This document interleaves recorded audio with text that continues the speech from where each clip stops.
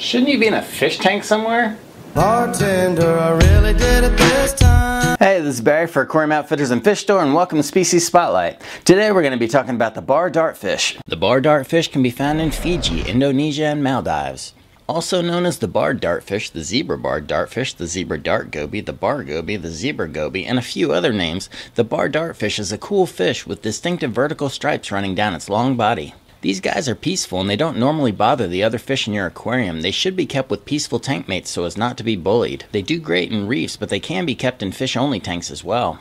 They often do better in a pair or a small group rather than being alone, but when keeping them together, it's best to introduce them into the tank at the same time. While it's good to have plenty of live rock for them to hide in if they get scared, they also like to have plenty of swimming room in the tank, and I do see these guys out and about a lot. They like some amount of current in the water as well. It's best to keep a lid on your aquarium with these guys because like other dartfish, they can jump. The bar dartfish maxes out a little over 4 inches.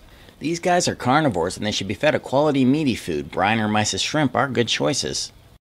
The minimum recommended tank size is 30 gallons. Okay, so let's go over our checklist. This is an easy care level fish that is peaceful. They are good in both fish only and in reefs.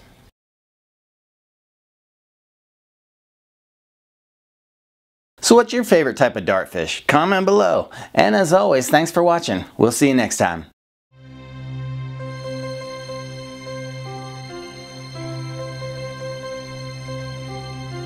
The bar dartfish has been said to live 7 to 10 years in the well-maintained aquarium. That's it, you're cut off. And then stepped away.